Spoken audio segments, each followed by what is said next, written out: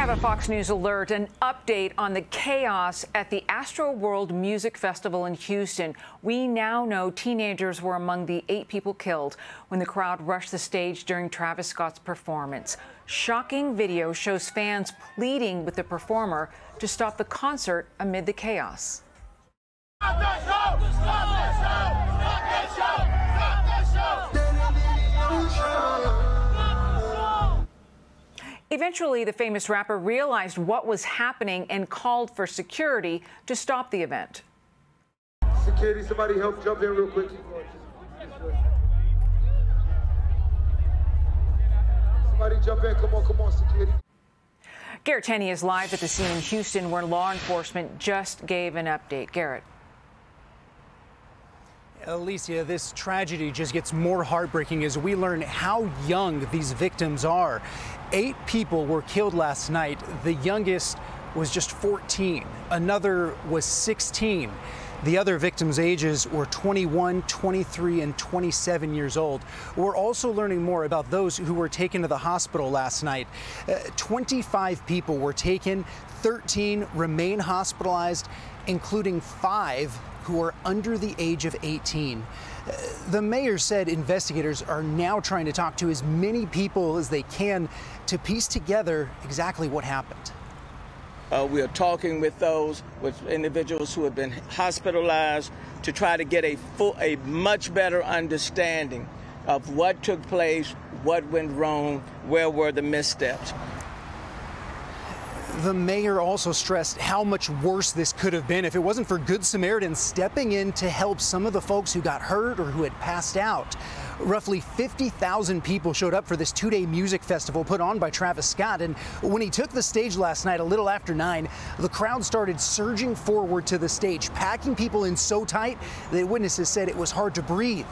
Some people started passing out, and the crowd was packed in so tight they couldn't get out. Some people got trampled, others crowd surfed lifeless bodies to try and get those folks help. And I witnessed somebody unconscious struggling to get out, like their friends were trying to get him out, and just people weren't caring enough to make a path. We're sitting here saying, oh, I had the time of my life, but it's scary to think that was the last time some of these people ever even had a life. Today, Travis Scott, a Houston native, released a statement saying, in part, I'm absolutely devastated by what took place last night. My prayers go out to the families and all those impacted by what happened at Astroworld Festival. I am committed to working together with the Houston community to heal and support the families in need. Texas Governor Greg Abbott also weighed in saying, what happened at Astroworld Festival last night was tragic, and our hearts are with those who lost their lives and those who were injured in the terrifying crowd surge. The event's organizers have also released a statement saying they are cooperating with this investigation. Police just told us a short time ago that all the footage of that event will be turned over later this evening for investigators to start reviewing. Alicia? Garrett Tenney live in Houston. Garrett, thank you for the update. So let's discuss this. And Abby, I want to begin with you because we know that there were 50,000 people who were in attendance here, and you have authorities now on the scene. It's hard to imagine how they even begin to start to sort this out when you have thousands of potential witnesses, plus all of the videos. Yeah, you're absolutely right. I mean, this was a tragic thing, especially when you hear that the dead ranged from 14 years old to 27 years old. But yeah, 50,000 plus people at this concert. You can only imagine what law enforcement officers were trying to do in that moment as these people were pushing towards the stage. I think when something like this happens, people automatically want to point fingers and point blame. And I don't know if we can do that. And we shouldn't be doing that. We should be thinking about these victims and their families.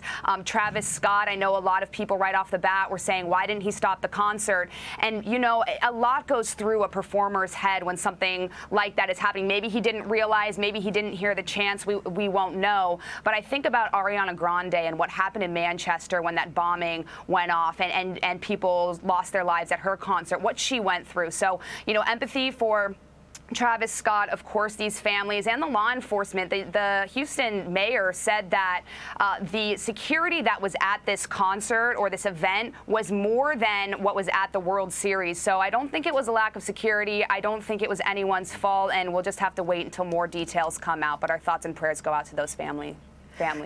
Yeah, same here. We are thinking about all of those families out there who at some point, Charlie, are going to be wanting someone to take responsibility for all of this. And that's when it gets really tough, right? Yeah, indeed. And can you imagine being a parent of one of those kids? You know, your kid goes to a concert and you think that it's a pretty, you know, a pretty healthy, reasonable environment, and then something like this happens, and you know, and of course, in the best of circumstances, a concert like this is kind of a controlled chaos anyway. There's a lot of mayhem, there's a lot of noise, there's a lot of people are screaming, and my heart goes out to Travis Scott. You know, can you imagine? In his voice, you can sort of hear the frustration of him trying to control the crowd once he realizes what's going on here.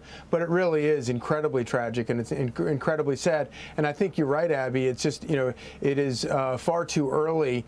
And probably will always be very difficult to sort of assign any kind of blame or anything like that. You know, we'll see. Obviously, it will be deeply investigated, but it is truly, truly a tragedy. And Joe, you know, I was thinking about this as we were hearing all of the statements of so many entities here saying that they are participating. We know, you know specifically, that the more coverage there is, the more interviews there are, that people then start to take sides and blame starts to occur. A lot of finger pointing is to be expected in the coming weeks. Of course, that's just the DNA, unfortunately, of our country as a whole in these situations, right? It's a blame culture.